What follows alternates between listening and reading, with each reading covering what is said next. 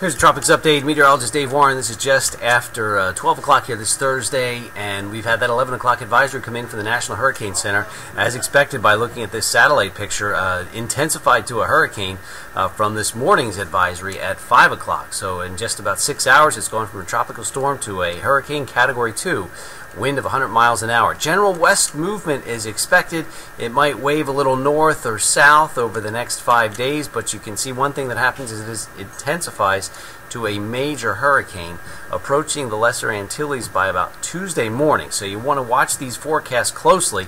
There's pretty good agreement on this track to the west, but here by Monday and Tuesday, the two models we look at with the American and the European model show pretty good agreement, but this is where things get a little interesting. So the forecast you want to watch as we continue to track this storm and look and update the forecast here throughout the weekend and early next week.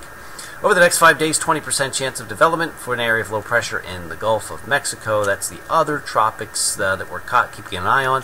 The last advisory from Harvey has been issued, and that was this morning. It'll continue to track north and bring with it the chance for flash flooding through parts of Mississippi, Tennessee, and Kentucky.